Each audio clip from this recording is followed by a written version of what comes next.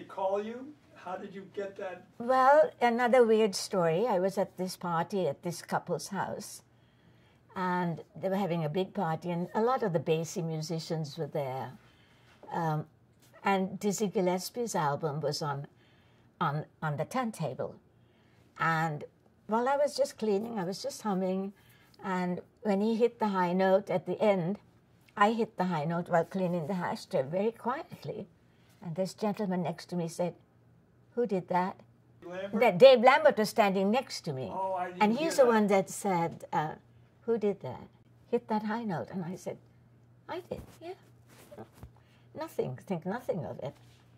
And he said, "Are you a singer?" And I said, "No, I'm an actress who sings."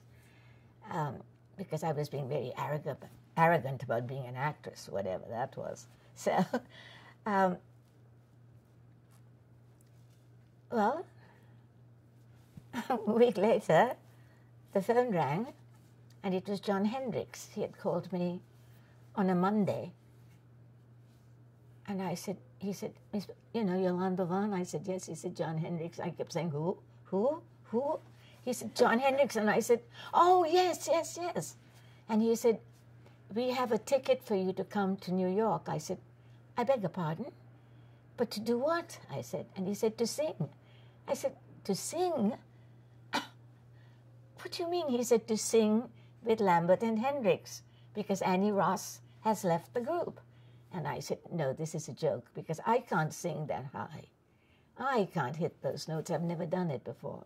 No, and I can't come." And he said, "What do you mean you can't come? We have the ticket, your work permit, everything. You have to just go to the American Embassy and pick it up." So I thought, well, let me go. I can go and see the skyscrapers. I've never been to America. I see all the skyscrapers. And I said, "Yes, but I can't come on Wednesday. I can only come on Saturday."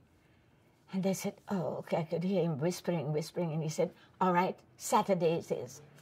So I went and got my passport and my working permit, which was great to get, to come here to work. Just that simply, it seemed, in those days. And I got on a plane and came here on the 5th of May, 1962. And he had called me like about the 30th of April. Luckily, I didn't have time to contemplate it, because he had also said, "Go to so-and-so's house and get some of the albums and start listening to them."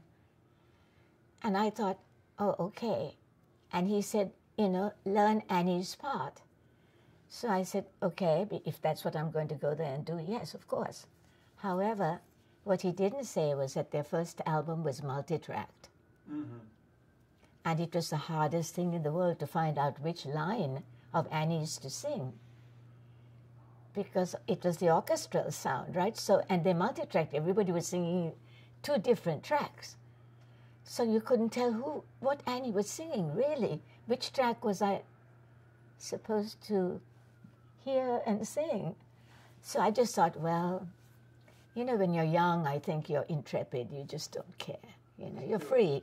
Yeah. So I thought, oh, well, I'll go there. They'll audition me, like they'll hear me sing, and they'll say, "Oh, what a disaster." And I will look at the skyscrapers and go back to London. That's really what I thought. I thought they'd audition, They'd never heard me sing. So I got on the plane, I came here. Dave Lambert met me at Idlewild Airport, as it was then. Mm-hmm. And we got on a tiny little plane. From there, he said, "Oh, we're going a little further." And I thought, isn't this New York? I didn't realize that there was a New York big state as well as a New York City.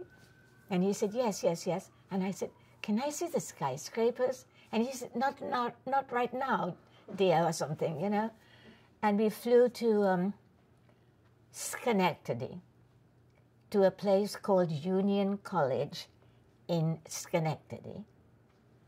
And when we got there, it was filled with an audience, and Tom Paxton had opened the program. And they were all waiting and waiting and waiting, and the audience was getting a little restless and stuff, and "Come on, start the concert."